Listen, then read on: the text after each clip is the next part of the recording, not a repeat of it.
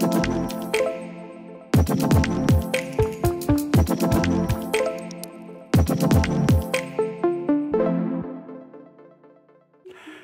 and welcome to Julabo. My name is Alex and today I will show you how easy it is to fill an external application connected to our highly dynamic temperature control systems, Presto. If you haven't seen our video about how to connect an external application, make sure to check it out first before proceeding. After you connected the external device, connect the Presto to the mains voltage and turn it on. The unit will be in the off status and a signal for low liquid level appears. To mute the signal, press the red box. To start the filling procedure, select the submenu Install Unit and then Fill Unit. You can choose between 3 different distances.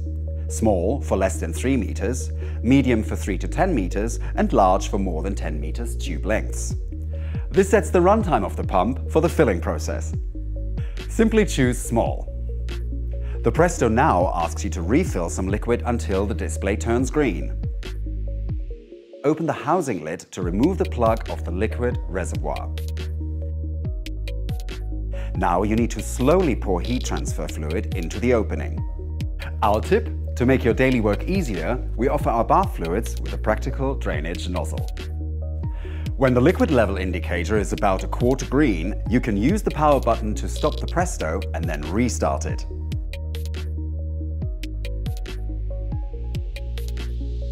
Now the filling mode is started. You can see the liquid level indicator and you can change the pump stage. You only need to keep an eye on the display when the minimum level is reached. The circulation will stop automatically. If too much bath fluid is filled in, or if the bath fluid expands due to heating during operation, a warning is activated and the display lights up yellow. In this case, use the upper drain cock to drain the bath fluid. The lower drain valve is used for complete draining. But beware, do not drain the bath fluid while it is hot or cold.